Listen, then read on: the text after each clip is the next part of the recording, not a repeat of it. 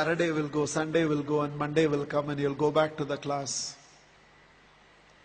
And like this teacher by name Mrs. Thompson entered the class for the first time.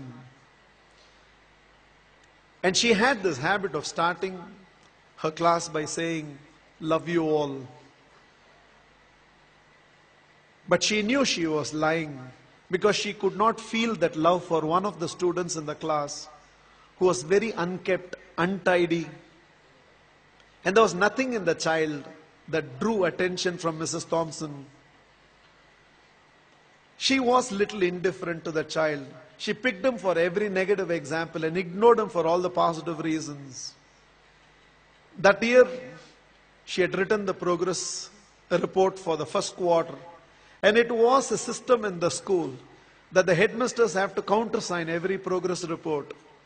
The headmasters called for Mrs. Thompson and told Mrs. Thompson, a progress report should report some progress.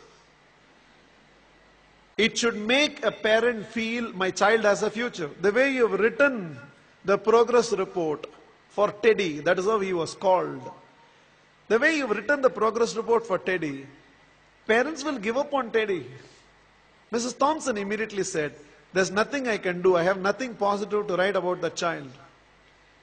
Immediately, the headmasters asked the administrative staff of the school to trace the old year progress reports of Teddy and send it across to Mrs. Thompson's class. Mrs. Thompson saw the third standard progress report. And it was written, the final remarks, Teddy is the brightest child in the class. She was stunned by what she read. She saw the fourth round progress report, and progressively all the remarks suggested that Teddy's mother was suffering from terminal cancer. She is not able to give the attention she used to give to Teddy, and it's just beginning to show up on the performance of Teddy. The fifth standard progress report read, Teddy had lost his mother and along with that himself. He desperately needs help, otherwise we will lose this child. By then there were tears in the eyes of Mrs. Thompson. She looked at the principal and said, I know what to do. And she went back to the class. Probably it was a Monday morning. She walked into the class and again from the dais of the class, looked at the class and said, love you all. But she knew she was lying. The love she was feeling for Teddy right now was far, far greater than the rest of the class. She decided that she is going to change her approach. For every positive reason, Teddy's name was called. There was no more a negative reference to the whole thing. The last day of the school came. All the children had brought some gifts for the teacher. There was only one gift which was wrapped up in an old newspaper. Somehow, the sense of a teacher, she knew that it must be from Teddy. She opened that first. A half-used perfume bottle and a bracelet from which a few stones had already fallen was there. The whole class laughed, knowing it was from Teddy. But without saying anything, Mrs. Thompson just took that half-used perfume bottle, sprayed it on her, wore that bracelet. With a quarter smile, it seems Teddy told, now you're smelling like my mother. This is the last perfume that she used before she left me. And this is what was removed from her body before she was taken into the coffin. 1 year later, end of the school, end of the year, there was a letter on Mrs. Thompson's table. I have seen few more teachers, but you're still the best teacher I've ever seen. With love, Teddy. Every year till the end of the year, Mrs. Thompson used to get this letter from Teddy. I've seen few more teachers, but you're the best teacher I've ever seen, Teddy. Years rolled by, they lost contact. Somewhere an agent traced Mrs. Thompson, who had retired by now, and handed over a letter. And the letter was signed, Dr. Theodore, PhD. Teddy had gone on to become a PhD.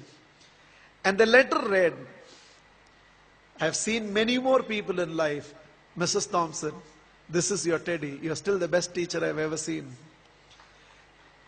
I'm getting married, and I cannot dream of getting married without your presence. Along with that enclosed were to and fro flight tickets. Mrs. Thompson couldn't resist. She no more had the perfume bottle, but she still preserved the bracelet.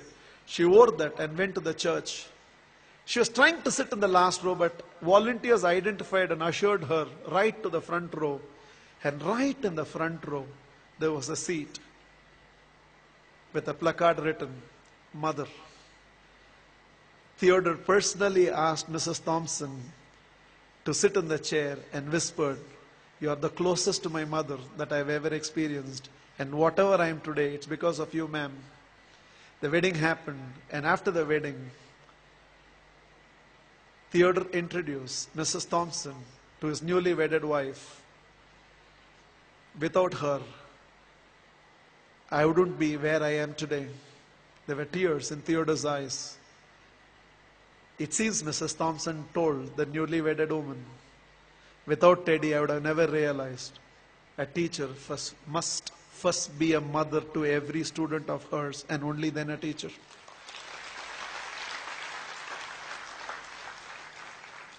This is just my request to all of you.